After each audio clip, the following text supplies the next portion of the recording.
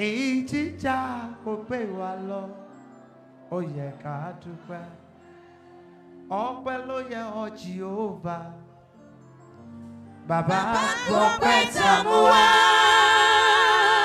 ayala sataya ọpẹ́ ló yẹ ọ Jehovah ọpẹ́ mi tí mo mú wá. gbogbo yẹn bá mi kọrin láti inú ọkàn yín. Help me sing this song with the bottom of your heart. mẹ́bò bí ọwọ́ ẹ̀ méjèèjì sókè. Raise your two hands up. ẹ̀kan péré la fẹ́ kọrin. We'll sing this song just one time. ó lè má ní mínì sí ẹ. It might not have meaning to you, but èmi tí mo kọ́ ní mínì sí. but how I'm singing it, I know the meaning. èmi yóò gbókìkí rẹ Olúwa ìwọ ni ó dá mi nídè. Ìwọ ni kò jẹ́ kí ọ̀tá yọ̀ mí. Ẹ sọ wípé ògo ni orúkọ rẹ̀. Ẹ bá mi sọ pé yín ọlá o. Yín ọlá ògo ni fún ọ. Àwàrà àti ìbọ̀jẹ́ tirẹ̀. Ẹgbẹ̀rún àkókò tó yíyọ, àwọn ọ̀rẹ́ àjùbà rẹ̀. wọ́n bá bò wá mọ́lẹ̀ pẹ̀lú agbára wọn. Ọpẹ́ ní f'Olúwa tí kò jẹ́ kí èṣù borí.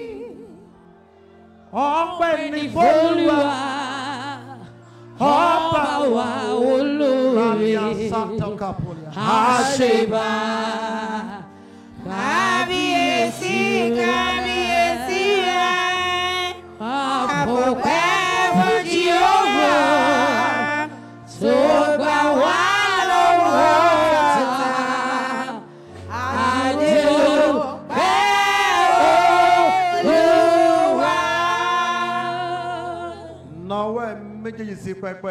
Stretch your hand to the altar. Your two hands to the altar.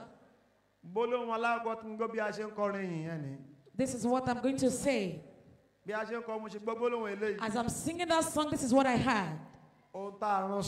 What has been sent to you that should be killing you gradually, that you won't even have a solution.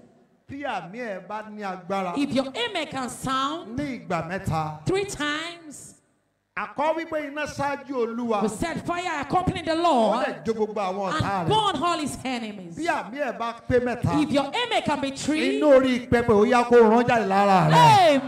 Let the fire on the altar burn them in the name of Jesus. Stretch your hands to the altar. I'm going to say 7 words, and it's an authority. That problem that your mother did not overcome, that you have been born into, and your mother even gets degree in it, and make your mother to be trying and not even coming forth, and has also arise on you from the childbirth, and he has vowed that he's going to accept you, and speak with an authority of God. If your amen can sound, amen.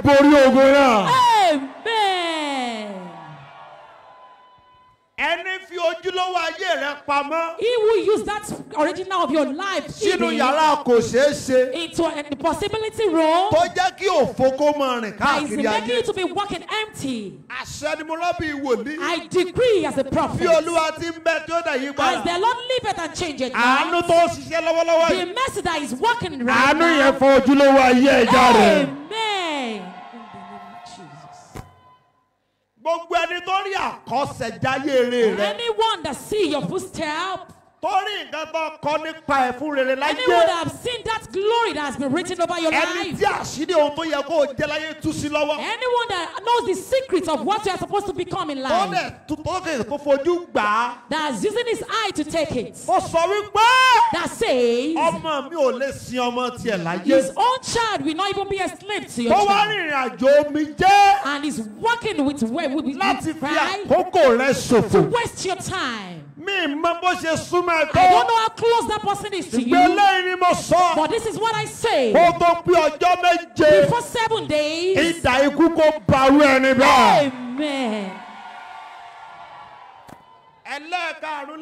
There's the 5th degree. Anyone that used that mountain to be your, that said you will not be at the top. That in as much is still on earth, you women stretch that hand. I feel that something is coming up from this altar. I said this authority in the 5th time. Such person, amen. This is the 6th authority. As the Lord liveth and changeth not, anyone that cannot help you to get to the top and is bringing down your life, stretch your hand to this altar. I stand in the authority of the God of Babylon. Let mercy fall on you, amen. Straight out 2 hands. There's a 7th authority. Thank you, Holy Spirit. Thank you, Holy Spirit. Stretch your hand to the altar. There's the 7th authority. I stand in the authority of God. This is what I'm being asked to pronounce to you. All those people stretching your hands to this altar. Who is saying that you will not reap the fruits of your labor? Who is that person saying you will not reap the fruits of your labor? Some people are struggling. You are really working hard, but they didn't allow you to make it. This is the decree that is contrary to your work. I decree as a prophet. Stretch that hand. Stretch that hand. You are going to say 7, 9 amen. When you say that 9 amen, you'll be clapping your hands. You'll be dusting your hands. You will not clap it. You'll be dusting your hands. I decree as a prophet. Let your amen be 9. A whole woman being has been sent that is working with her hand, that is contrary to your market, that is contrary to your wealth. If you can say amen 9 times, fire bring it out. Amen. Amen. Amen. Amen. Amen. Amen. Amen. Amen.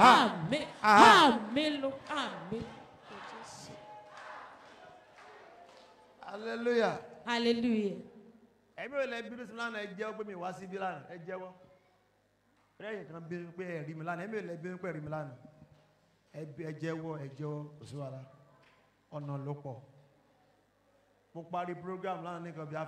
finished a program yesterday around after past 2. And I finished counseling around past 6. No, after 5. Past 5. But I couldn't make it to come back here. They don't even want me to come today. But I promised to be here today.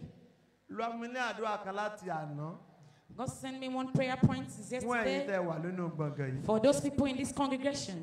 I pray for you, woman.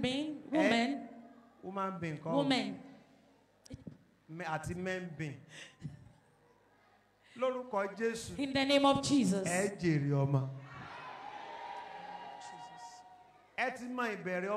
You have not the beginning of your children. You will not know their hand. In the name of Jesus. All mothers here looking at me and stretching your hands to me. That hand you're stretching,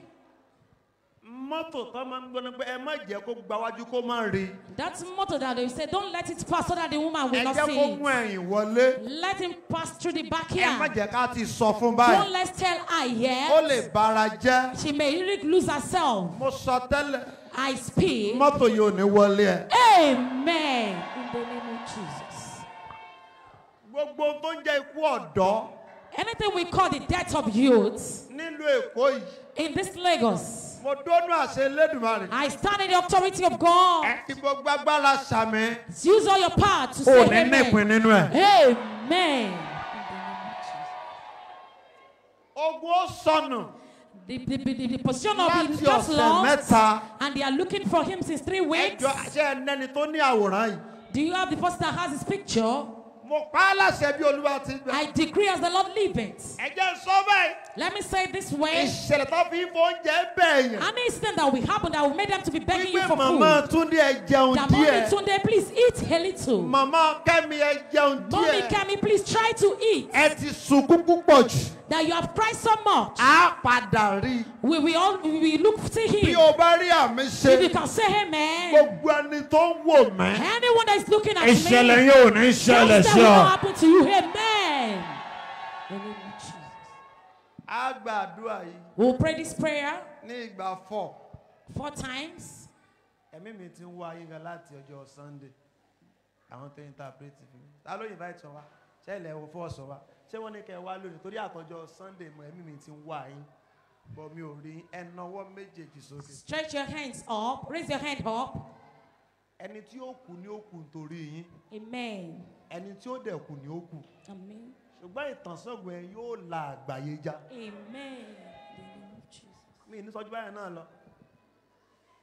Ẹnáwó méjèèjì. Your hands up. Ẹ gbàdúrà yìí gan. Pray that prayer very well. Olúwa. Lord. Ogun ajani sí ìhòhò. The problem of being naked. Olúwa má jẹ́ ó jà mí o. Don't let it happen to me. Ohun tí mo rí tí mo fi sọ mi ò ní ṣàlàyé fún ẹ. What I see that make me pronounce this, I won't tell you. But when you see me seeing something, then it's as something I've seen. Raise your hands up. What can make a woman to be in nakedness? Have you ever seen the woman naked and be laughing? Once that person is smiling or laughing, then he's mad. That person will be crying. There won't be slippers or shoe on his leg. Raise your hands up.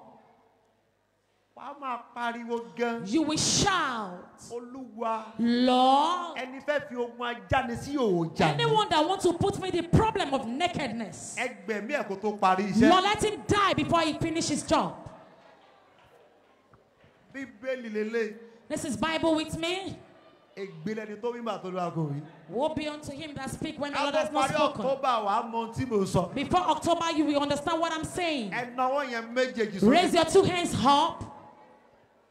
The problem of putting one into nakedness. Covenant of Babalola.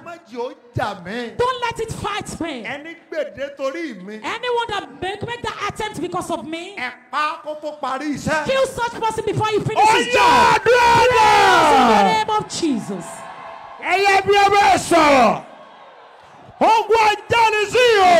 Anyone that wants to put me to the problem of putting one into nakedness. This mother's child. Don't fight to me. That mother, you are not talking. You men, you are not talking. Lord. All the problem of being naked. All the problem of putting one into nakedness. Every problem of putting one into nakedness. Don't let it fight me. In the name of Jesus. Don't let it fight me. In the mighty name of Jesus. Every problem of putting one into nakedness. Lord, I pray, oh God. Don't let it fight me. In the name of Jesus. In Jesus' name. Amen. You mothers, where are you? Pray. You are not praying. Pray be body. You are praying like a body. Raise your hands up. If you are so familiar with news, a story has been written that happened in Ibadan, at the back of grammar area, that's Molete area.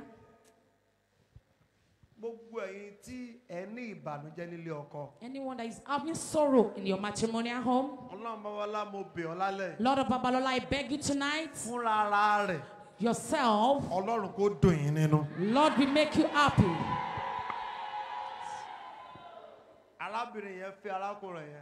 That woman got married to a man and not 3 kids. 19. One is 19. 14 years the second. 11. And the third is 11. The man is an electrician, abandoned electrician. And is now promiscuous here about. And the woman always go at night to work. Hotel receptionist. Just like an hotel receptionist. To bring food on the table. Whenever the wife leaves home, the man has a concubine that has 4 children in the same area. He will lock the door for the children he has and went to the woman with 4 children. That day was going. He locked that door around 11:30 and went to the concubine's place. They are living in just a room and they had so many loads. Around 12:30 to 1, there is a fire strike in the room. It's a face me and face you building. It is just the big door that they used to lock in the house. And everyone has fled out. Remaining the 3 children in the room. There is no way for them to come out. And the fire burnt them in the house. The following morning, what really made me cry, you know that burglary? Yes. In the morning when they are about to come and carry the corpse, they carry the firstborn from the burglary room. Jesus. The child bends. And both bonds. They called the father. The father was on rapper from the concubine house to his house. 3 a.m.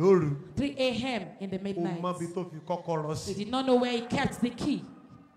The mother came back home around 7. When he got home and he appeared, people are gathered. They are always just tapping her. Don't shout. They can't even tell her that the remaining one we even, because the tree that she gave birth to has been burnt by the fire.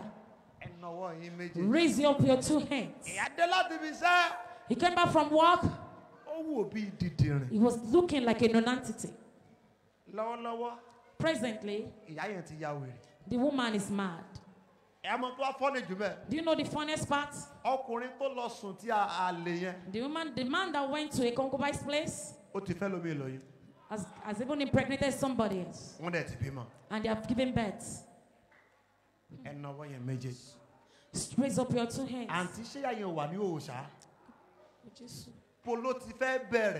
Where do you want to start? Raise up your 2 hands. I want you women to pray that prayer very well.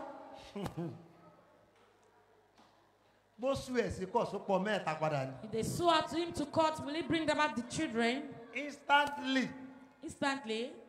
The woman got mad. Just pick up his shirt back and put face cap and start bouncing back. The same area where they know his story was the place he has that wife that toasted another woman and impregnated that woman again and even gave birth. Raise up your 2 hands. Shout, mothers. The problem of putting one into nakedness. If you mothers cannot pray, then I am the Lord heaven sees that I have sent the message. The problem of putting one into nakedness. Lord, before the many parts I'm going to use on this earth, don't let it fight me. Don't let it fight me. Yes, in the name of Jesus.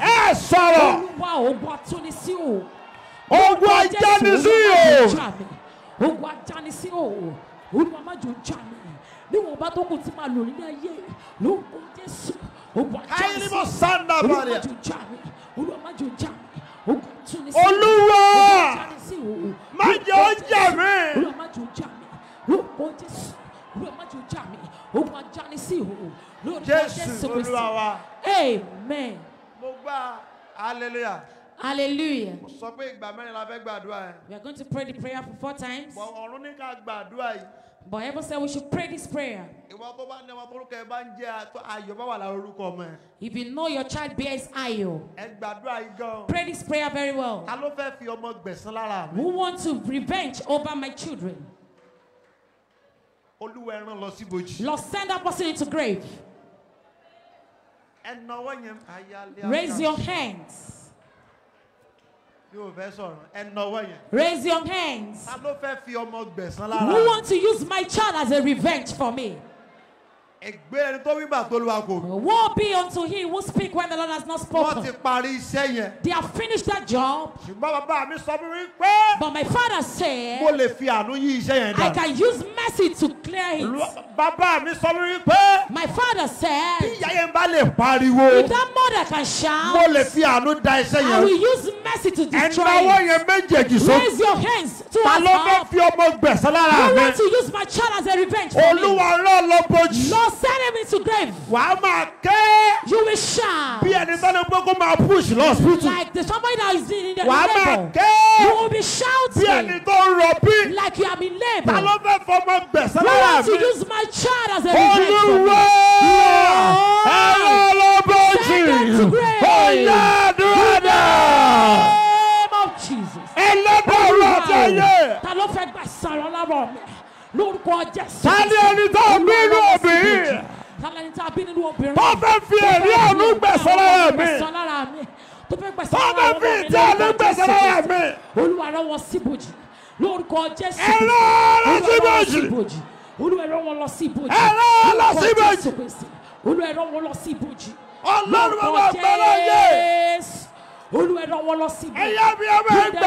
Jesus Christ.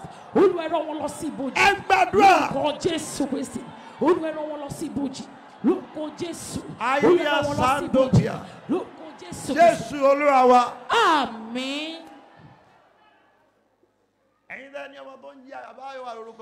If you know you have a child that bears Ayo, pray this prayer. Last time we should repeat that prayer. Thank you, Holy Spirit. Share me, Memo.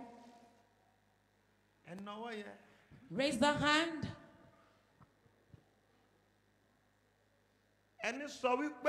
He who says, it is at that role. Those people at the back, please say amen very well. He who says that instead of someone not making, we will always just be a wastage. I stand on the authority of God. I stand on the authority of the God of Babylon. I stand on the authority of the cross.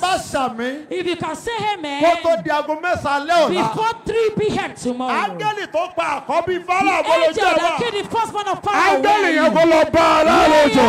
amen.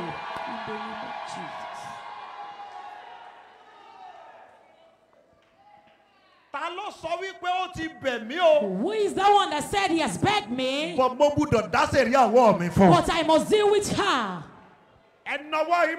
Raise your 2 hands. Who is that person that says, she has begged me, but it is not finished. I must deal with him or her. I must make her know what they call poverty. If you can say amen. If the Haman of Prophet did not shut up. If you can say amen. Amen. In the name of Jesus.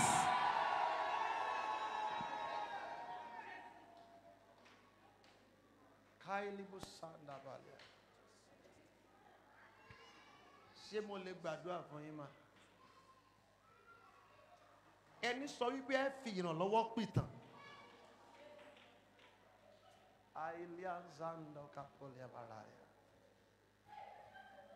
Ẹni sọ wípé ẹ fi ìrànlọ́wọ́ pìtàn. Wòlíì lẹ́nu yẹn. Èmi ń dúró nínú àṣẹ Elédùmarè. Ohun gbogbo tó lò gẹ́gẹ́ bí agbára. Bí Olúwa ti ń bẹ tí ó dẹ̀ yí padà. Iná run dà lórúkọ Jésù. Ẹni sọ pé ohun tí mo fẹ́ lọ́wọ́ rẹ ò fún mi lójú ayé. Màá gbà á. Màá dẹ̀ jẹ́ kó o mọ̀ wípé mo ní agbára lé ẹ lórí. Èmi dúró nínú àṣẹ Elédùmarè. Bí Olúwa ti ń bẹ tí ó dẹ̀ yí padà. Tó bá jẹ́ wípé idà tí Gòláyátì gbé sójú ogun láti fi rẹ́yìn Gòláyátì, láti fi rẹ́yìn Dáfídì, ó ní Dáfídì fi gbé orí ẹ̀ kalẹ̀ lẹ̀. Ohun tó rò kó ṣẹlẹ̀ sí yín yẹn lórúkọ Jésù Kristi kó tó pinnu ẹ̀ ọfà stroke ya kó bà á.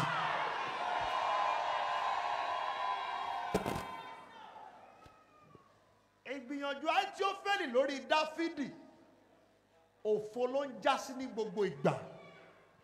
Mo pa á láṣẹ bí Olúwa ti ń bẹ tó dẹ̀ yí padà. Ẹni fẹ́ fi ìjì ibi gíga jà yín láti sọ ayé yín wá lẹ̀ẹ́lẹ̀. Àṣẹ ni mo rán bí Olúwa ti ń bẹ. Àkọ́ wípé ìwo mi ni wọ́n yóò gbé sókè bí ìwo àwọn àgbọ̀nrín. Àṣẹ ni mo rán. Ẹni tí Ọlọ́run bá gbé sókè ẹnikẹ́ni ò lè jábọ́. Bí Olúwa ti ń bẹ tí ó dẹ̀ yí padà. Ọfà wèrè kó bá ẹni yẹn.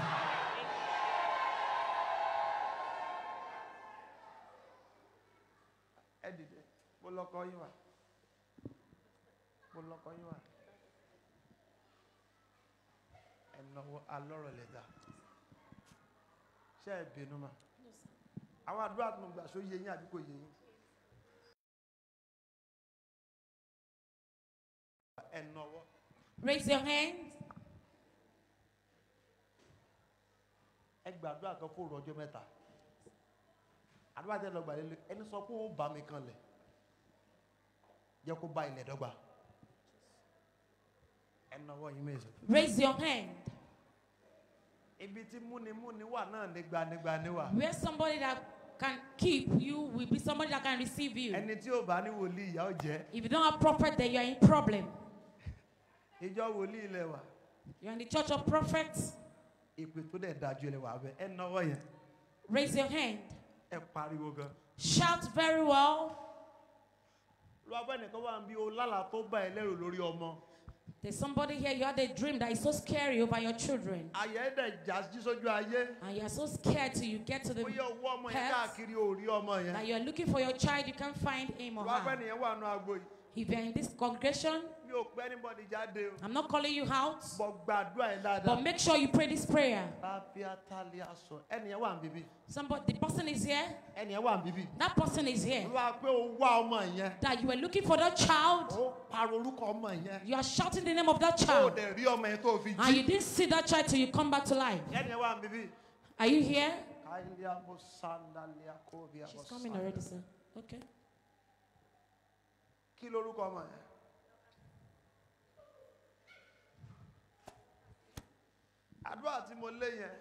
That's prayer. Pray it with anger. He will want to revenge over your children because of you.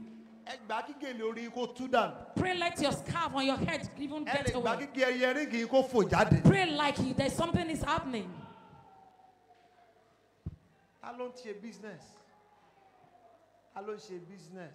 Ta ló ta nǹkan rí ẹ̀yin àbí ìyá yín? Ẹ̀ ń taṣọ. Ẹ nọwọ́. Raise your hand. Yóò fẹ́ sọ̀rọ̀. I don't want to talk. Ẹ já gbàdúrà. Let's pray. Ẹ mọ orísun mi ìfẹ́ máa sọ̀rọ̀ mọ́. Do you know the reason why I don't want to talk on vision? Aládùúrà lọ̀gá ríran. Prayerful person is the leader of a visionary. Àtìyàn rere. Either good or Tó bá bad. gbàdúrà. If you can pray, Wàá dé tábìlì bí o fẹ́ kó ṣe àbíkó ẹ̀ kó ṣẹlẹ̀. then you will be Àná wòlíì determined. sí ọba Ìsíkáyà. Prophet is being sent to Wípé Hezekiah palẹ̀ lé rẹ mọ́. that gather yourself Wàá together. kú. You are going to Ní die. wòlíì ẹ ṣé o. He said, thank you, prophet. Ọlọ́run ló rán yá. It is God I send you. Ẹ máa lọ. You can Ó go. dẹ̀ fèsì ara ògiri. And he faced the wall. Olúwa. Lord, Màá ṣe wá kú náà. why will I die now? Ìyá Dúpẹ́ ó jìyà. Ah, my mommy Dupe will Mọ́mí suffer. Bísí ó jìyà. Mommy Prince will Ẹ suffer. máa dún spíkà tí mo rà sí church. Remember when Kí wòlíì tó jáde. before prophets even get Olúwa rán out, padà. he said, God sent the Lọ prophet sọ back. fún. Go and tell him Ìpè àfi ọdún mẹ́ẹ̀ẹ́dógún kún that ọjọ́ we ẹ̀. have increased his hair with 15 Ẹ years. gbọ́ dáadáa o. Listen very well. Ṣùgbọ́n nígbà tí Samuel tó sọ fún Sọ́ọ̀lù wípé But when Samuel told Saul a that, gbàjọba lọ́wọ́ ẹ̀. that we have been taking the Àti kingdom fún from you, aládùúgbò rẹ̀. and we have given your neighbor. Ẹ̀yin pásítọ̀ ṣé Sọ́ọ̀lù gbàdúrà? The Saul prayed. Kò gbàdúrà. He didn't pray. Ó gbà kámú. He just, Ìran yẹn dẹ̀ surrender, and that vision come to pass. Nígbà tí Samuel lọ rọ àlá tó lọ lọ́kàn tó lọ sọ tó sọ fún When Élì. Samuel went to give a Daddy, narrate the dream, that Ẹ̀rù daddy, gan bá pé dàsà Élì. Dádì mi. daddy, Olúwa mi pé ẹ kú o. the Lord said you will die. Àtẹ̀yìn àtọwọ́ yín méjèèjì ọ̀pọ̀ Both you and your ẹlẹ́kùnrin. two children. Ṣé Élì gbàdúrà? Ṣó gbàdúrà mọ́ mi? He did not. Ó dákẹ́. He kept quiet. Ìran yẹn dẹ̀ ṣẹ́ mọ́ lára. And that vision come to pass. So àti gba ẹmọ tí mi pé That's the time I've made up my mind that mi ríran o. I won't see vision. Ọlọ́ mi ríran. I don't see vision. Bọ̀ tí n bá rí mọ́tò tó bá ń bọ̀, But when I see mommy coming, mo máa ń yà. I will move backward. Ẹ nawọ́. Raise your hand. Ẹ̀yin mẹ́ta náà yẹn. 3 among you. Ẹ ní fílẹ̀ ọkọ̀ pèsè. Amen. Wọ́n dẹ̀ ní sọ yín lórúkọ tí ìṣe ti ṣe. Amen. Wọ́n yẹ ká sọ ẹ nawọ́. Raise your 2 hands. Ṣé ẹ láìka ara yín ṣá? Do you like yourself? Ẹ nawọ́. Raise your hand.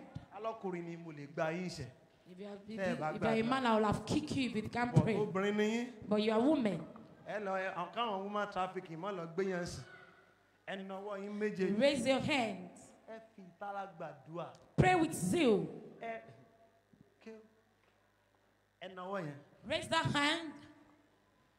Iṣẹ́ títí Èkìtì náà ti parí ẹ̀. That's your work has been is being perfected in Kí Ekiti. lẹ ní ṣe pẹ̀lú Èkìtì? Ẹ Family ọkọ mi. ẹ nawọ́ yín méje sókè. Raise that 2 hands. Ṣé mo rí yín rí? Have I seen Ṣáà you sọ̀rọ̀ before? ni? Ẹ nawọ́. Raise your hand. Ẹ nawọ́. Raise that hand. Ẹ dẹ̀ jà gan kí lè yẹn tó dúró. And you fight it till you get to life. Olúwa ẹ nawọ́ yẹn. Raise that hand. Ẹni fẹ́ fi ọmọ gbẹ̀san lára. He will want to revenge over my children because of me. Ah, 8 ti fẹ́ lù ṣá. It's almost 8. Ẹ yẹ ká máa lọlé ńgbà yẹn. Ṣé ká máa lọlé? Ṣé ẹ fọwọ́ sí i? Rárá sir. Ṣé bẹ́ẹ̀ wà lánàá? Ká máa ilé yín jìnnà o. Ráìsì ó tutù o. Sẹ̀múnà dẹ̀ lè tutù o. Pando yàmùdá kán máa wọ́ ọmọ ẹ̀jẹ̀ o. Ẹ nawọ́ yẹn méje. Raise their hands up. Kó tó pé 21 days ma. Before 21 days, ma. Àdúrà ọ̀kọ́ lélẹ̀. Tẹ́ ẹ bá rí àdúrà This yẹn is gbà. my prayer. If you can pray that prayer, Wọ́n á pè yín you will be called. wípé ẹni yẹn That person, nǹkan báyìí ṣe. that something has happened to him. Àtẹ̀yìn àtọkọ yẹn ẹ gbúdọ̀ débẹ̀. Both you and your husband don't go Ẹ there. nawọ́ yẹn. Raise your hand. Bàbá mi ni.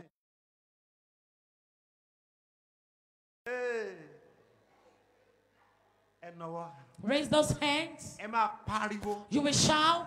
Àbí àlátẹ̀ láṣẹ sọ fẹ́ anybody ní church. Did you tell? Ẹ nawọ́ yẹn. Raise those hands up. Ẹ máa ké. You will cry. Ẹni fẹ́ fi ọmọ dà mí láàmú. Anyone that wants to use my child as a Ẹni fẹ́ problem fi for ọmọ me. gbẹ̀san lára mi. Anyone that wants to revenge over my children Ẹ because máa of me. pariwo. You will be shouting. Olúwa sọ́dọ̀ bójì. Lord, make him to be Ó yá àdúrà. Yes, in the name of Jesus. Ẹ sọ̀rọ̀. God, Jesus Christ. Ẹni fẹ́ fọmọ dà mí. Ọlọ́run ìgbẹ́ babaláwo. Lord God, Jésù Kristi. Olúwa rán lọ sí ibojì. Ẹ̀yin bí ọmọ yóò sọ̀rọ̀. Olúwa rán lọ sí ibojì. Ẹ̀yin bí ọmọ yóò sọ̀rọ̀. Lord God, Jésù Kristi. Ẹ lọ bọ́jì. Lord God, Jésù. Ẹ lọ́wọ́ sí bọ́jì. Lord God, Jésù. Ẹ lọ́wọ́ sí bọ́jì. Lord God, Jésù. Rábí alẹ́ àsáàrí kò bọ̀lẹ̀. Lord God, Jésù. Olúwa rán lọ sí ibojì. Ẹ sọ̀rọ̀.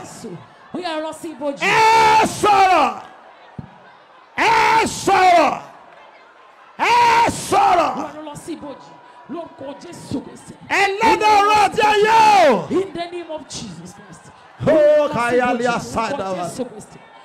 Jésù. Olúwa wa. Amen.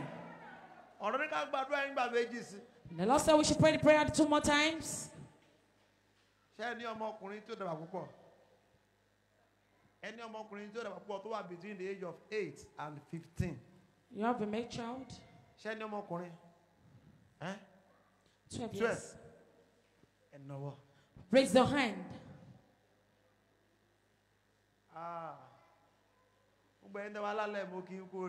I congratulate you that are here tonight. I beg you, don't miss that vigil tomorrow. You may not just have a place to sit tomorrow. Raise those hands. Raise that hands up. Call Jesus once. Pray that, repeat that prayer. Lord, He wants to use my child as a revenge for me. That once that child dies, you will not even open that shop. Raise those hands up. You will shout, Lord, make that person into a great person. Stretch your hands to the altar. Anyone that wants to put their hands beside you, I will be comforting you. That sorry, if your hair may concern, anyone that proposes over your life, amen.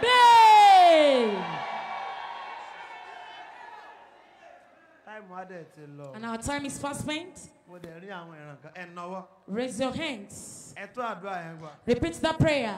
Lord, who wants to use my child as a revenge for me?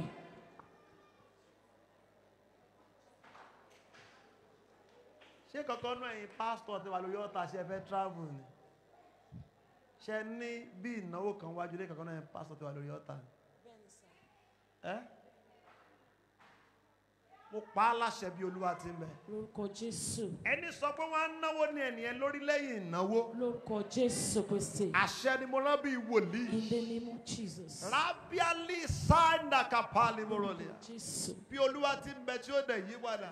Ẹni náà kò fẹ̀mí ẹ̀ dì. Àmín Jésù Kristi. A ní ìnáwó tó fẹ́ lọ ṣe níbi ilé ní ṣá. You should make sure you give meat to the elderly ones in the village. There shouldn't be bone there. There should not be bone in the meat. And that person should fast on that very day. Don't be annoyed, sir. Raise those hands up. And it's almost 8. Kí lẹ sọ? Kí carry on. A lè pẹ́ níbí o. Ẹ má ká bẹ̀rẹ̀ sóru báyìí. Ó rọ̀ mí lọ́rùn. It's very easy for me. Mo lè dúró báyìí dídí 2 lóru. I can stand all through to 2. Ẹ nawọ́ yẹn méjèèjì. Raise those hands up. Mo fẹ́ kó lọ lé ẹ. I want you to go home. Thank you, Holy Spirit. Thank you, Holy Spirit. Ẹni tó ṣe nǹkan tó ń dùn ẹ́. That person that is doing something that is so painful to you, and is even happy with it, as you're crying, I don't know how you can say amen. As the Lord liveth and changes not, that thing that is making him happy, amen, in the name of Jesus.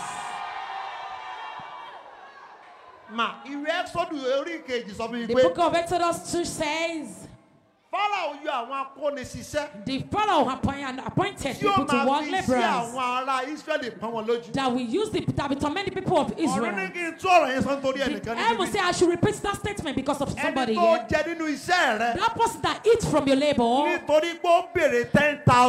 he asks of 10,000 from you and you did not give it to him. And he's not using that your labor, that your work, and that work has turned to you. And he's even happy with it. If your hammer can be louder, I stand in the authority of calling. That thing that's making him happy. In the name of Jesus. Amen. In the name of Jesus.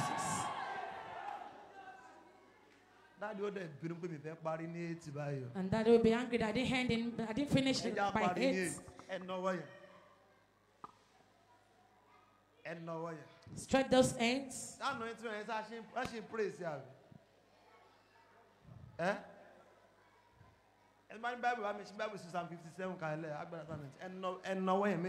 Raise those ends up.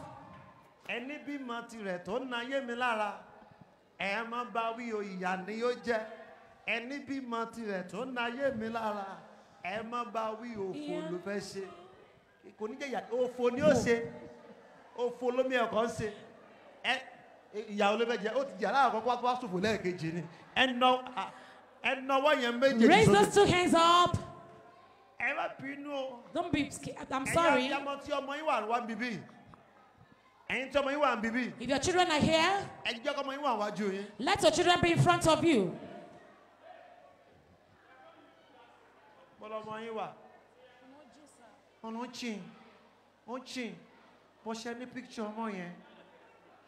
Picture of my show a lorry phone and more that J.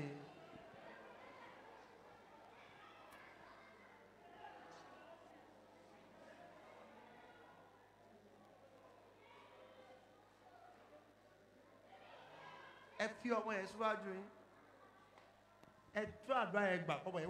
repeat that prayer with your children in front of you. If you have the picture of your children, raise it up. That's your sound will be so loud. And this is how you pray it. If you want to come to the front, move forward. I'm not disturbing you. We're only zealous at times more than ourselves. No matter how they pray, they will still stay at the back. They are cheerleaders. They love that back seat very well. When we want to have any ceremony, they say the Alaga Joko. They are the Alaga Joko of the church.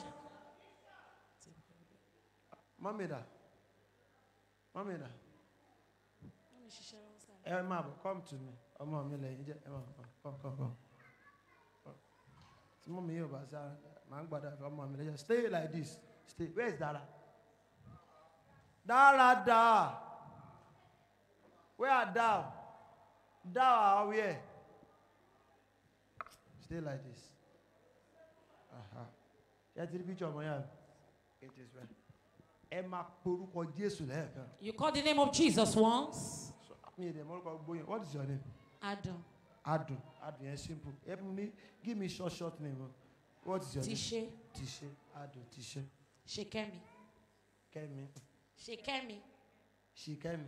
If you came in, if you see, Adu, Tishe, Kemi.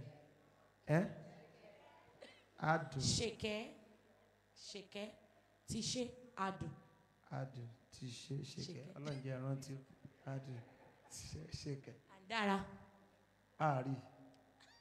Olúwa ẹ flash yẹ máa bọ̀ olówó orí mi àlè nobody súnmọ́ bíbí gbẹ́sẹ̀ carry leg gbé body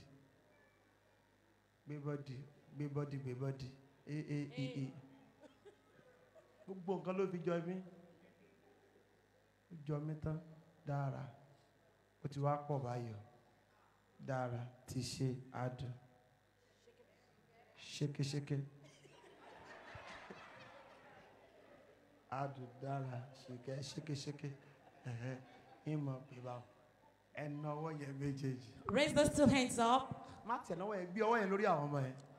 Place your hand on your children. And mention their name. Lord. Anyone that wants to use favor to revenge over me. Anyone that wants to use gold to revenge over me. Anyone that wants to use my children to revenge over me.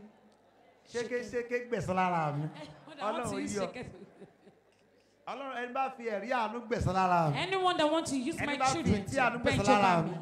Lord, let the world pray. Prayers in the name of Jesus. In the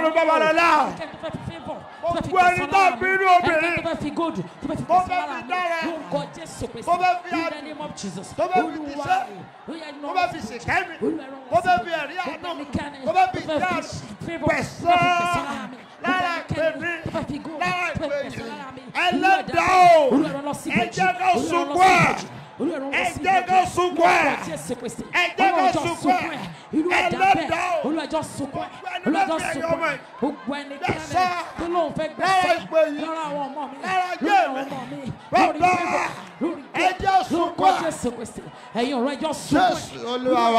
Amen. Jermaine's one time. Jermaine one time. Call the name of Jesus. Say amen to this prayer. He who says no matter how you do it, they will always mock or cry over you. As the Lord liveth and changeth not, all his plans over you, in the name of Jesus.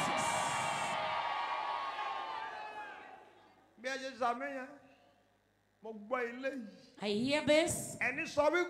He who says one by one, yours. No worry. Now one by one. Okay. English yalo yan. Changwa eleji. Kema wa se gote fi yole yo kan. Ite ba ti gbo any surface. Okay, sir. All comes. Okay, sir. Loma was yours. Okay, sir. What that English ni ani for that mass. Anybody shall come on wa. Ayalo ni. Abi. And no raise those hands up.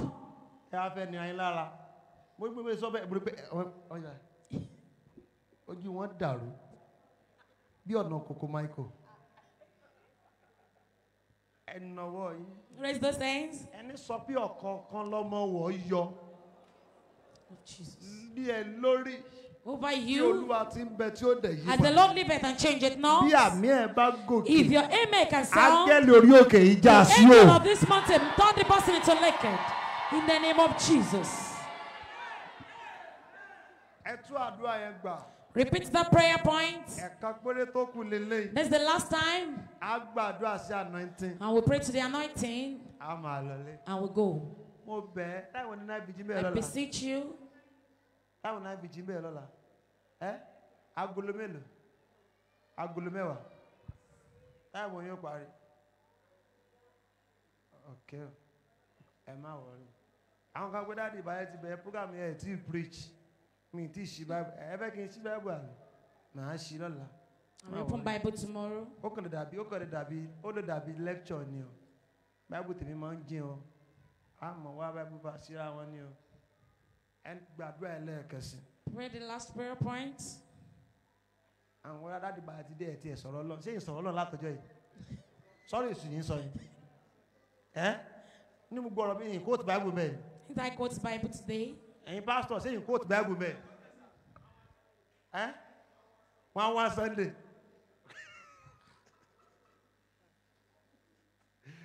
Ìpàdé àdúrà nílé ayé. Kì í ṣe ẹ̀kọ́. Ẹ pé Jésù lẹ́ẹ̀kan. Call the name of Jesus once. Àwọn kan tẹ wá bá mi lóòótọ́ ẹ̀ pé dáàdi ẹ̀ tiẹ̀ mọ́ kó lẹ́kọ̀ọ́ mọ́. Daddy, don't leave Lagos again. Pé kí n jòkó sékòó. I should stay in Ẹ Lagos. gbọ́ sí ẹ fọwọ́ sí. Ẹni pé tapito fọwọ́ sí báyìí. Wọ́n sọ̀rọ̀. Nítorí pé tapito sọ̀rọ̀ ẹ̀mí ìwá sékòó mọ́. Kánú sọ̀rọ̀ ni bàbá máa. Ẹ lè fi mọ́mì sí Ìbàdàn ni. Mọ́mì ti pè yín kí n tó dé ni. Sá. Láìpẹ́ yóò bèrè sí mítì. Ẹ pe orúkọ Jésù lẹ́ẹ̀kan. Call the name of Jesus once. Ẹ pè kó ní agbára. Call it very powerful. Wàá máa pe orúkọ àwọn ọmọ ẹ. And you'll be mentioning your children's Bí name. ẹni wo African Magic Yorùbá ni o. Like you're watching African Magic. Ẹ bá fẹ́ pa bá fẹ́ porí ẹ̀ l'African Magic yóò hàn ní o pé ẹni ìwọ dára. You will say you Dara. Dára o. Àbá mi máa ń pè kọ́ nu. Bẹ́ẹ̀ni. Ẹ máa pariwo orúkọ ọmọ mi. You'll be shouting, you'll be mentioning the name of your kids. Kó máa fi pariwo orúkọ. You use all your zeal, all your power. Dára Adùn Ṣìkẹ́mi. Ṣìkẹ́mi ti ṣe. Olúwa ti ṣe. Ẹni sọ pé ó fi ọ́ dààmú. He who said he wants to take revenge over you for being. Olúwa jẹ́ kí ó sunkún ẹ̀. The Lord should make that person to Kó be tó parí iṣẹ́. before he finish his job. Ó yá àdúrà dà. In the name of Jesus. Ẹ̀mí mímọ́. Ẹni sọ pé ó fi dààmú ìpè. Ẹni sọ pé ó fi ọmọ mi dààmú mi. Dára Adùn Ṣìkẹ́mi. Ẹni sọ pé ó fi dààmú ìpè. Ẹni àánú. Olúwa ti ṣe. Ẹni ìdáàánú. Ẹni sọ pé ó fi dààmú ìpè. Ìgbúgbò pa! Over my children. Ìgbúgbò pa! Let that person die. Ìgbúgbò pa! Ìgbúgbò pa! Let that person die. Ìgbúgbò pa! Ẹ̀yà bí ọmọ yẹn sọ̀rọ̀. Ẹ̀yà bí ọmọ yẹn sọ̀rọ̀. Let that person die. Ẹ̀yà bí ọmọ yẹn sọ̀rọ̀. Let them die. Lábíọ́lì In the name ọ̀sẹ̀dẹ̀. of Jesus Christ. Let them die. In the name of Jésù Olúwa wa. Amen. Ẹgbẹ́ Woe be unto him that speak when the Lord does not speak. Eléyìí àṣẹ. He's an authority Ó dẹ̀ di májẹ̀mú. and is a covenant. Mo dónú àṣẹ Elédùmarè. I stand on the authority of God. Ẹni sọ wípé He who says, ó jẹ́ kí ìjì kó gbé ọmọ lọ́mọ ẹ lọ́wọ́. make problem to take away your children from you. Bóun dẹ̀ ń jẹ́ kó rí ọmọ padà pè That you will not ránṣẹ́. even see your child to send on an errand. Èmi dó níwájú àṣẹ I Elédùmarè. stand on the authority of God. Bí àmì ẹ̀ bá gòkè. If your amen can sound, Ẹni náà kó fẹ̀mí ẹ̀ dì. amen. Ẹni sọ pé ó fi ìjì àga alẹ́ jà ọ́. He who says he's going to fight you.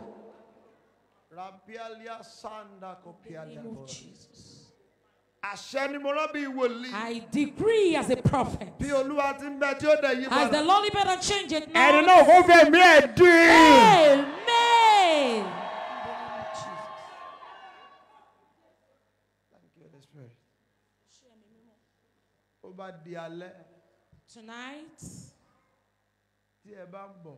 when you are coming, Ìgbé ẹni tó wí mà tó Olúwa kò wí. woe be unto he that speak when the Lord has not spoken. Ẹ jẹ́ kí gbogbo èèyàn Let everyone get white envelope. get a white envelope. Kọrúkọ ọmọ ẹ̀ sí lẹ́yìn. Write the name of your children at the back Kó o dẹ̀ wá ìrúbọ. and make it. Look for a sacrifice. Ìṣẹ́dá kó wá ìrúbọ 5,000 àbí 3,000. If it is 5,000 or 3,000, Kò gbúdọ̀ ju méjèèjì yẹn lọ. it should not be more than that. Mo bẹ̀ ẹ́ lórúkọ Ọlọ́run. I beseech you in God's name. Mo bẹ̀ ẹ́ lórúkọ Ọlọ́run. I beg you in God's name. Mo dúró níwájú ọ̀run àti ayé. I stand on before God and Jọ̀ọ́ man. ṣe o. Please do it. Jọ̀ọ́ ṣe o. Please do it. Lórúkọ Jésù. In the name of Jesus. Wọ́n ní dáwó fún ẹ lórí ọmọ yẹn. Amen. Make sure kó get envelope yẹn. Make sure you get that envelope. Wọ́tágbára ẹ bá gbé o lè ṣe fọ́mọ kankan fáìn ṣe. Anything you do, you know your Wọ́tágbára ẹ bá capacity yẹ kó can lè take, ṣe then fọ́mọ do kankan it. ṣe. If you can do it for one child, do it. Wọ́n tó bá yẹ pé agbára ò gbé kó o lè pa gbọ́n papọ̀ ṣe. And if you know you don't have the capacity, just do it. Ṣé ìdíyelé wọn lórí? Just make sure you put a sacrifice there. Kò gbúdọ̀ ju iye méjèèjì yẹn náà It should lọ. not be more than 3,000 or Tó 5,000. bá di ọ̀la, Tomorrow, wàá dọ̀bálẹ̀ lórí pẹpẹ yìí. you will lie down on this altar Wàá dẹ̀ máa bá Olúwa sọ̀rọ̀. and you'll be talking to God. Olúwa, Lord, mo gbára yílẹ̀ pẹ̀lú ìrìbọ iwájú I ẹ̀. come here with a sacrifice in Mi ò your gbúdọ̀ presence. gbára yílẹ̀ sunkún àwọn ọmọ I tí mo must fi not weep ọ̀pọ̀lọpọ̀. or cry over these children. Mi ì gbúdọ̀ gbára yílẹ̀ I must not cry and be weeping over these children on the floor. To use that as a covenant for protection. Because in this month of October and November, there will be some things that will happen.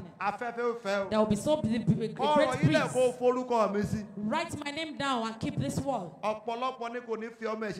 So many people will not even do December with their children.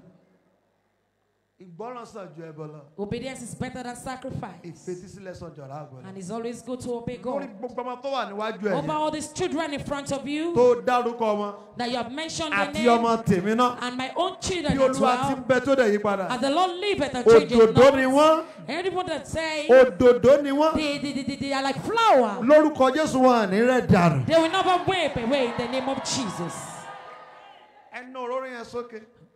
Raise your anointing oil. No, Lord, yes, okay. Attitude 8 is long. Anything pray, move pray for you. Please fast tomorrow. Oil, oil, 1,000. Oil leader. Oil titan. Okay. Oil. 1,000. Oh, yeah. Àpò márùn. Ṣé mo gbà ṣá? Àpò márùn ni 1,000 ṣé mo gbà? Ẹ máa fi mí rẹ́rìn. Ẹ bí ẹ̀yẹ máa ń dùnyàn. Lálẹ́ báyìí. Ta ló fẹ́ ra òróró ẹ dá o? Ẹ gbowó o. Kówó pé o. Bí mo bá ń tò o. Bí mo bá ń tajà. Anything tí n bá ti ṣàkówó ṣáàtì pé láre tẹ́lifà sọ pé Ọlọ́run ò kówó pé Ọlọ́run mi ò kówó pé ẹnà òróró yẹn ẹ ṣe o fẹ́ ka o fẹ́ kówó lé àbí kówó lé ẹ yóò kó ẹ láìkí owó ọ̀nà pé kówó pé ní láre kọ kówó lélẹ̀ yìí pè báyìí ó dáa náà.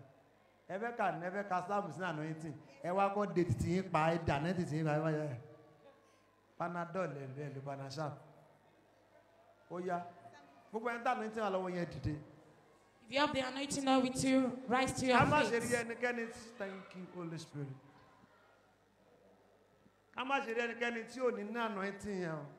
Everyone must have the anointing oil.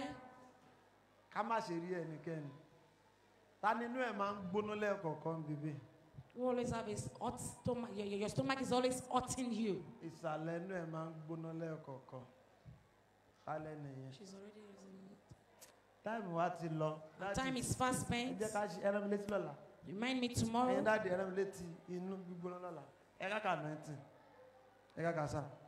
Ògo ni fún Baba àti fún Ọmọ àti fún Ọlọ́run. Ní bẹ́ẹ̀sì ni ta ló toast yín kankan ní fún Baba kan dátí náà. Ẹ bá wọn yí bẹ́ẹ̀sì gbogbo kìíní. Ẹ sọ̀rọ̀ bí ẹni bẹ́ẹ̀ gbowó náà. Ògo ni fún Baba àti fún Ọmọ àti fún Ọlọ́run ẹ̀mí mímọ́. Bí ó ti wà láti ìkànṣe, ó bẹ nísìn, bẹ́ẹ̀ ni ó sì máa rí ní ìgbà gbogbo. Ayé àìnípẹ̀kun. Àmín. Ṣàánú fún mi Ọlọ́run. Ṣàánú fún wọn. Ẹdú. Wọ́n fẹ́ ra anointing. Mo ń tajà gan. So ra anointing máa ń lẹ́gbàá. Ta ló ti fẹ́ ra anointing o? Ṣánìdì lókè ni. Mo lè lẹ́ sókè o. Ṣánìdì lókè ni. You need anointing. Ìdè o. Ta ló need anointing? Yẹ ká lọ. Ṣàánú fún mi Ọlọ́run. Ṣàánú fún mi Ọlọ́run. Ṣàánú fún mi. Ṣàánú fún mi. Nítorí ọkàn mi gbẹ́kẹ̀lé ọ. Nítorí ọkàn mi gbẹ́kẹ̀lé ọ. Lóòótọ́. Ní òjìji ìyẹ́ apá rẹ. Ní òjìji ìyẹ́ apá rẹ. Lèmi ò fi ṣe ààbò mi. Lèmi ò fi ṣe ààbò mi. Títí tí wàhálà wọ̀nyí yóò fi ré kọjá. Títí wàhálà wọ̀nyí yóò fi ré kọjá. Èmi ò kígbe pé Ọlọ́run ọ̀gá ògo. Èmi ò kígbe pé Ọlọ́run ọ̀gá ògo. Sí Ọlọ́run tí ó ṣe ohun gbogbo fún mi. Sí Ọlọ́run tó ṣe gbogbo fún mi. Ó ránṣẹ́ láti ọ̀run wá. Ó ránṣẹ́ láti ọ̀run wá. Yóò sì gbà mí bí ẹni fẹ́ gbé mi tilẹ̀ ń kẹ́gàn mi. Yóò sì gbà mí bí ẹni tó gbé mi tilẹ̀ ń kẹ́gàn mi. Ká tún ká. Òun ránṣẹ́ láti ọ̀run wá. Òun ránṣẹ́ láti ọ̀run wá. Yóò sì gbà mí. Yóò sì gbà mí. Bí ẹni fẹ́ gbé mi mì. Bí ẹni fẹ́ gbé mi mì. Tilẹ̀ ń kẹ́gàn mi. Tilẹ̀ ń kẹ́gàn mi. Ọlọ́run yóò rán àánú rẹ̀. Ọlọ́run yóò rán àánú rẹ̀. Àti òtítọ́ rẹ̀ jáde. Àti òtítọ́ rẹ̀ jáde. Ọkàn mi wà láàrin àwọn kìnìún. Ọkàn mi wà láàrin àwọn kìnìún. Èmi tilẹ̀ dùbúlẹ̀. Èmi tilẹ̀ dùbúlẹ̀. Láàrin àwọn tí ó gbiná. Láàrin àwọn tó gbiná. Èyí ni àwọn ọmọ ènìyàn. Èyí ni àwọn ọmọ ènìyàn. Eyín ẹni tí ń ṣe ọkọ̀ àti ọfà. Eyín ẹni tí ń ṣe ọkọ̀ àti ọfà. Àti ahọ́n wọn idà mímú. Àti ahọ́n wọn idà mímú. Gbígbéga ni ọ́. Gbígbéga ni ọ́. Ọlọ́run. Ju ọ̀run lọ. Ju ọ̀run lọ. Àti ògo rẹ. Àti ògo rẹ. Ju gbogbo ayé lọ. Ju gbogbo ayé lọ. Ẹnu òróró yẹn. Èmi rán agbára Olúwa tí ń rán ìrànlọ́wọ́ sí ayé èèyàn. Agbára Olúwa fún ìgbédìde. Agbára Olúwa fún àánú. Agbára ìyá kó wọnú ẹ̀ báyìí. Amen. Agbára ẹ̀ kó wọnú ẹ̀ báyìí. Amen. Mo sọ tẹ́lẹ̀ gbogbo ẹni tí oró yẹn ó kàn. Anyone that this anointing we touch, Ẹ lọ rí àánú. go and receive mercy. Ẹ lọ rí àánú. Go and receive mercy. Ògo ni fún orúkọ Olúwa. Glory be to God. Jésù Olúwa wa. Amen. Na fún tó lè fi gbà láti sókè. Raise your phone that used to receive alert up. Dáàdi ẹ káàbọ̀ bẹ́ẹ̀ ṣe ń rí látàárọ̀.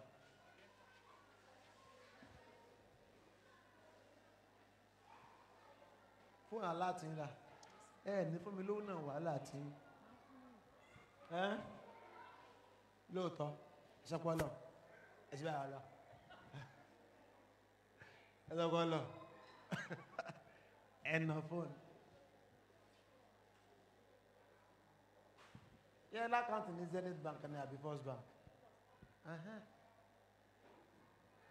Ẹ̀nà ẹ̀ṣà mi o.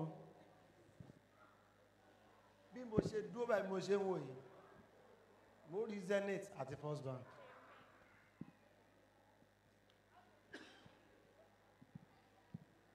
Àwa mẹ́ta péré dẹ̀ ni o. Àwa mẹ́ta péré dẹ̀ ni. Just 3 of us. Ẹ má kí n máa ti ń jà. Má ṣe sọ ni kẹ́ ẹ máa sọ. Okay, sir. Daddy number 1. Daddy number 1. Mi ò lẹ máìkì mọ́ yín kẹ́ ẹ fò jáde rí àbí. Wọ́n pa àwọn number 2. Èmi number 2. Number 2. I say number 2. Ó kù ẹnìkan. So ẹnìkan á lè wà ní 3A, 3B, tí ìró máa fi gọ 1, tí ìró máa fi gọ 2. But then no phone yẹ sókè. Raise those phones up. Ọlọ́run ti ń gbowó jáde lọ́wọ́ ahun. In the name of Jesus. Ẹ bá wọn kọ́ wà ẹ̀sìn national theatre ní adright náà fi sọ́wọ́. Ọlọ́run ti ń gba owó jáde lọ́wọ́ ahun. Gbogbo ẹ̀yin tí ẹ̀tọ́ yín ti há.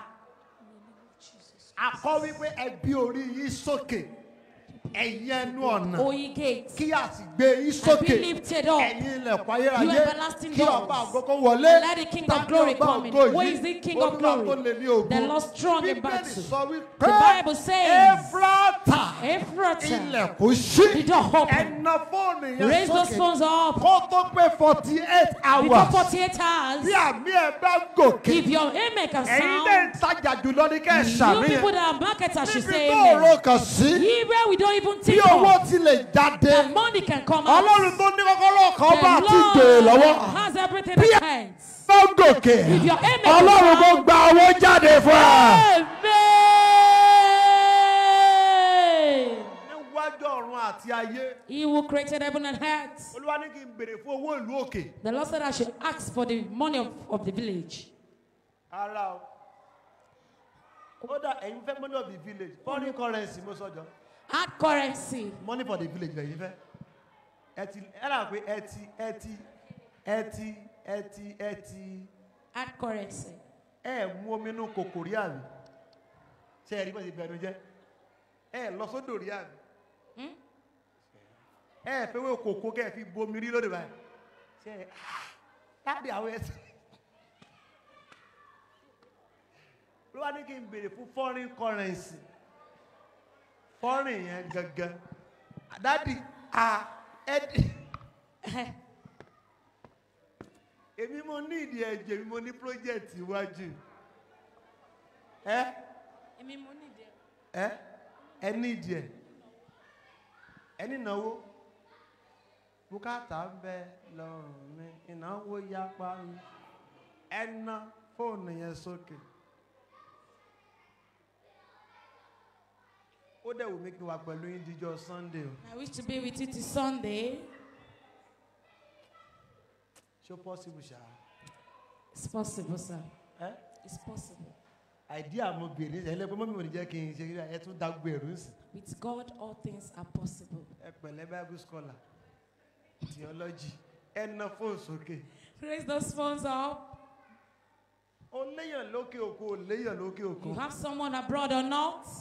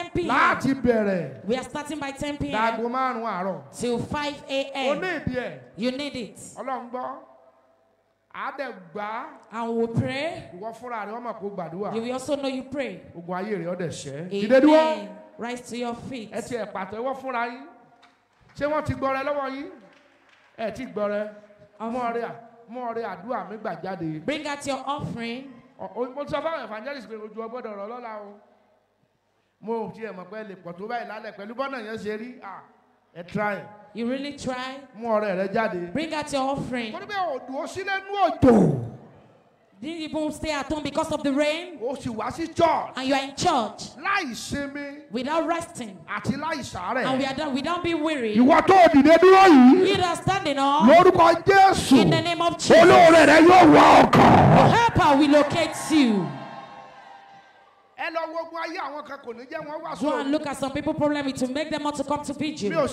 I'm not playing. Go and write it down. Some will not come tomorrow. Their family problem, we never want them to pray. They know once they pray in the midnight, their problem will be settled. Hear the word of the Lord.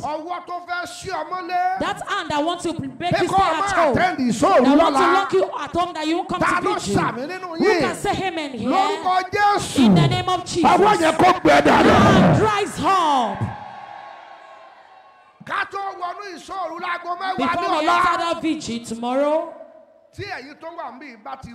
if you people here can attain, and we see 3 of these people here, and these people will not contain us, this place will not contain us, and tomorrow night, that's a problem that you're battling with, that you're battling with, and as so stuck himself to your life that it will come out. Your amen can sound like fire. In the name of Jesus. Amen. The mercy that talks in the life of Joseph and make him a king. Everyone looking at me all over the world, and the destiny, the creator here tonight, they say in the name of Jesus, Moses, speak for your life. Amen. Amen. Amen. Amen.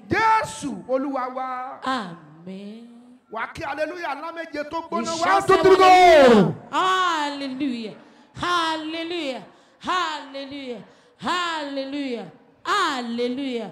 Hallelujah. Hallelujah. Oh, go. Abuja 2021 no more road block. Agbára oya yí ọwọ́ padà. Fún òru mẹ́ta iṣẹ́ agbára fẹ́ ṣe.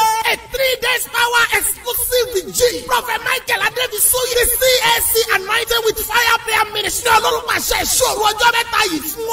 Àkórí ẹ̀. The Lord is a mighty man in battle. Olúwa lágbára lójú ìjà. Yàtọ̀ ọjọ́ Wednesday 7th. Abuja 2021 no more road block. Agbára oya yí ọwọ́ padà. Fún òru mẹ́ta iṣẹ́ agbára fẹ́ ṣe. A 3 days power exclusive vigil. Prophet Michael Adebisoye. The CAC anointed with fire prayer ministry. Ọlọ́run pàṣẹ ìṣòro ọjọ́ mẹ́ta yìí fún o. Àkórí ẹ̀. The Lord is a mighty man in battle. Olúwa lágbára lójú ìjà. Yàtọ̀ ọjọ́ Wednesday 17th. The Friday 19th November. Iṣẹ́ agbára yóò fi máa ṣe. Ẹni tó kún Dáfídì lọ́wọ́ tó fi borí Gòláyátì. Ó ti dẹsẹ̀ ló dé gbogbo èèyàn. Láàrin òru mẹ́ta yìí o. Ó fẹ́ gba ìwọ náà lọ́wọ́ ogun fún ọ ní ṣẹ́gun ní gbogbo ọ̀nà. Àtàgọ́ 12 àṣálẹ́. Ní iṣẹ́ agbára yóò ti máa bẹ̀rẹ̀. Pẹ̀lú ìfàmì òròyìn Ọlọ́run lórí ọ̀pọ̀ ránṣẹ́ rẹ̀. Àtàwọn olórí ẹ̀mí bíi Fúnkẹ́ Glorious, Akórèdé Great Star, Igwe Kenny, Prophet Michael Adebisoye. Ní Ọlọ́run fi ìran agbára ìran Osana House. Outing Close of Adetokunbo Ademola Christian. After Amingo Supermarket, Usetu, Abuja la ó ti pàdé. Wàá rọ́dọ̀ kọjá sínú ògójì àjọgbàdúrà. Abuja 2021 no more road block. Agbára oya yí ọwọ́ padà. Fún òru mẹ́ta iṣẹ́ agbára fẹ́ ṣe. A 3 days power exclusive vigil. Prophet Michael Adebisoye. The CAC anointed with fire prayer ministry. Ọlọ́run pàṣẹ ìṣòro ọjọ́ mẹ́ta. CAC anointed with fire prayer ministry. Àkòrí àkókò láti rántí. Time to remember. Ìsọjí máa bẹ̀rẹ̀ ní Monday September 20. Ó sì máa wá sópin ní Friday September 25. Aago 5 ìrọ̀lẹ́ ìsọjí yóò máa bẹ̀rẹ̀ lójoojúmọ́. Àdúrà ìṣerere ìbùkún àwọn ìsọtẹ́lẹ̀ yóò máa jáde látẹnu bàbá àdúrà. Prophet Michael Adebisoye àti Prophet Faith Ọmọlé ìrànlọ́wọ́ aláìlénìyàn. Orin ẹ̀mí látẹnu Fúnkẹ́ Glory.